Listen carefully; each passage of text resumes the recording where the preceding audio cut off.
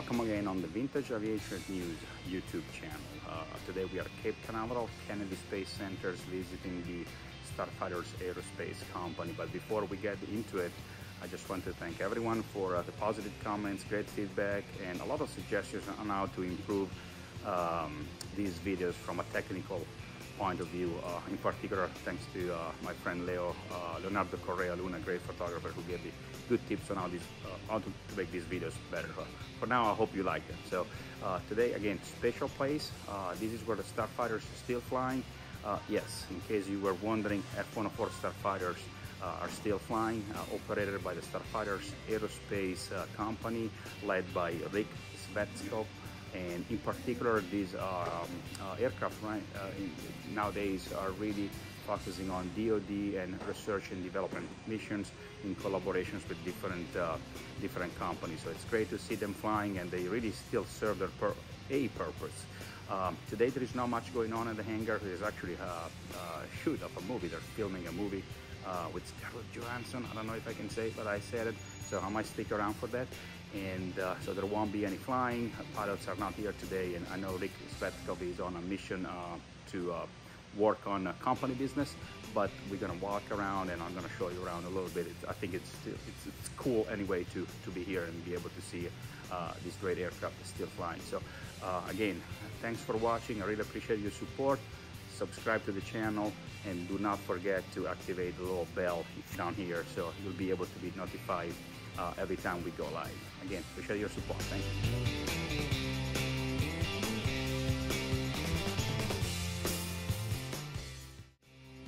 The missile with a man in it. That's how the F-104 Starfighter used to be called back in mid-50s, when Kelly Johnson and the Skunk Works team designed it to be an interceptor for the US Air Force, and then eventually became an export product for a NATO country. Italy, Germany, Japan, and Holland, Belgium, many European countries use the Starfighter as an interceptor.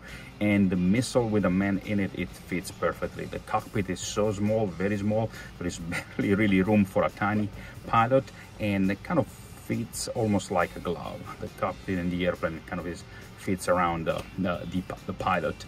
And there is a specific reason. Obviously, being an interceptor, the only objective of the airplane was to climb as fast as possible to high altitude and eventually intercept enemy bombers, shut them down and come back to base. So not a lot of range, not a lot of fuel, but again, the only objective was to be a fighter, to intercept and eventually shut down enemy airplanes. So the shape of the airplane kind of reflects that. Long streamlines, stubby and short wings, and that was the reason. So it's really fascinating to be able to sit in one of these airplanes, you know, thanks to the Starfighter guys that allow me to do this, and there is more to come.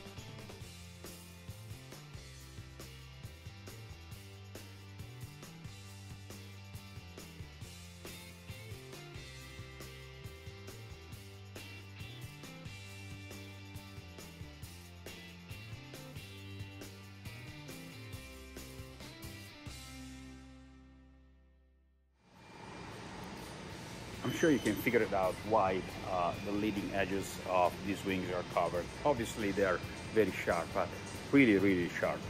My uncle was a crew chief of F-104 Starfighters for the Italian Air Force many years ago, and that's really what I got my passion for aviation and for the F-104 Starfighter. So I used to go to on base quite often, and I was demonstrated how sharp it is in a very simple technique that he actually demonstrated to me. So this is a business card. It's a fairly thick business card, as you can see, and he did exactly this. He put it right here, and here you go. This is not thin paper. This is very thick, and just like that, you know, cuts a business card. So obviously for a specific region, one of the genius ideas of Kelly Johnson was to design the wing this way, obviously to achieve maximum speed.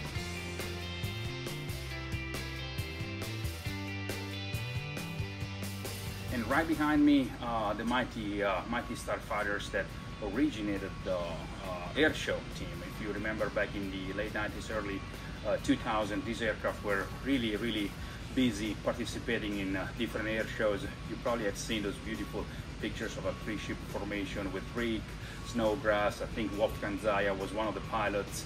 And right now, two are still here. They're not flying. The seats are cold, and one of the aircraft has been used for parts. Obviously, the Italian F-104s are a later production models, so they've been used mainly for the core mission of the company. And flying these things in air show, it's becoming obviously too expensive. So I think last air show here at Tyco in Titusville, where one of the airplanes flew, was back in I believe 2017 or 18, but it wasn't even one of the CF, was actually the Italian Air Force. So anyway, for those who have seen them flying around air shows, I'm gonna do a big video around, so it will bring back good memories.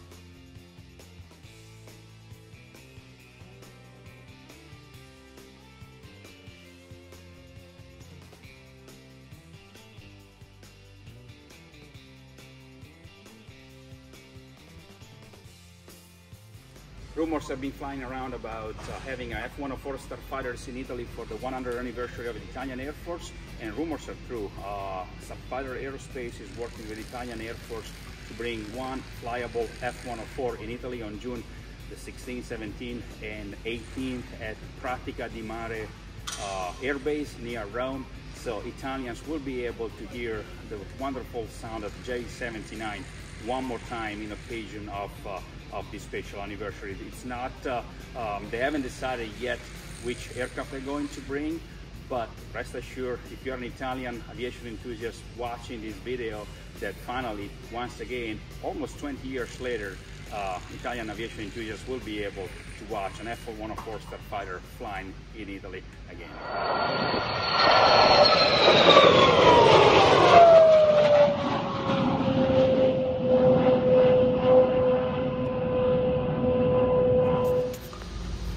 And this concludes our visit for today and our video. I hope you enjoy it. I'm sorry there was not much flying. Actually, there was not flying at all, but we'll come back and shoot more.